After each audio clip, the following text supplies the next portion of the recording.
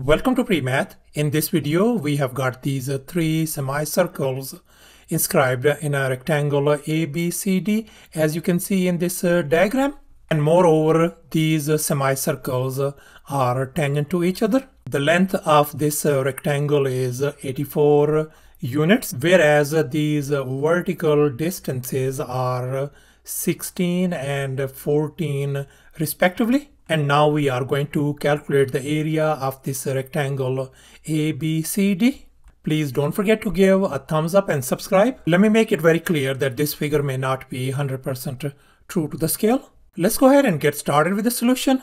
And since we are interested in finding the area of this given rectangle, and now let's recall the area of a rectangle formula. Area equals to length times width, and in our case the length of this rectangle ABCD is 84 units. However, the width of this rectangle is unknown, so therefore we are going to calculate the width of this rectangle ABCD first. And here's our next step. Let's suppose that these are the radii of all these three semicircles. And now let's focus on this blue semicircle. And now let's recall the circle theorem. According to this theorem, the angle between the radius and the tangent line will always be 90 degrees, as you can see in this diagram. So therefore, in our case, this angle has got to be 90 degrees since CD is our tangent line and this is our radius. So therefore, both of these lines are going to be parallel to each other since both of them are making a 90-degree angle. And now let's make an observation. Look at this equation.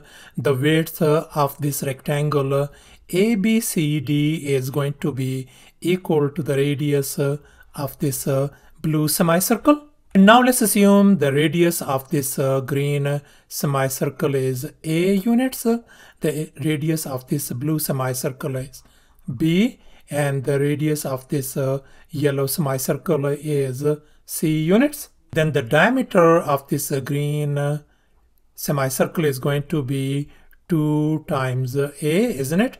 Likewise, the diameter for this blue semicircle is going to be 2 times B. And finally, the diameter of this yellow semicircle is going to be 2 times C. So therefore, we can see that this whole distance AB is going to be equal to the sum of 2A plus 2B plus 2C, which is equal to 84. So therefore, I can write down 2A plus 2 times B plus 2 times C equals to 84. And now we can see that this equation is divisible by 2 across the board. Let me go ahead and divide each and every term by 2. So therefore, we can get, let me go ahead and call this our equation number 1. And here's our next step. Let's focus on this vertical distance. A plus 16, this is going to be equal to this radius of this blue semicircle B. So therefore, I can write A plus 16 equals to B. And now let's go ahead and subtract 16 from both sides. This is gone. So therefore, A turns out to be B minus 16.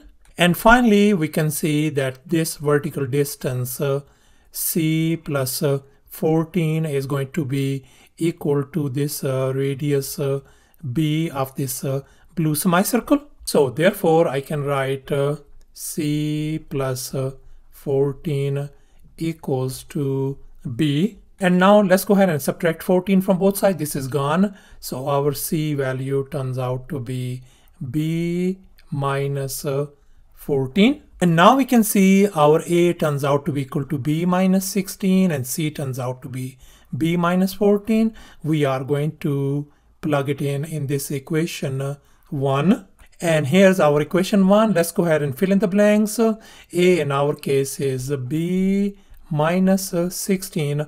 I'm going to leave this B as it is, and then plus C, I'm going to replace it by B minus 14 equals to 42. And now let's go ahead and combine these like terms. B plus B plus B is going to give us 3 times B minus 16 minus 14 is going to give us 30 equals to 42.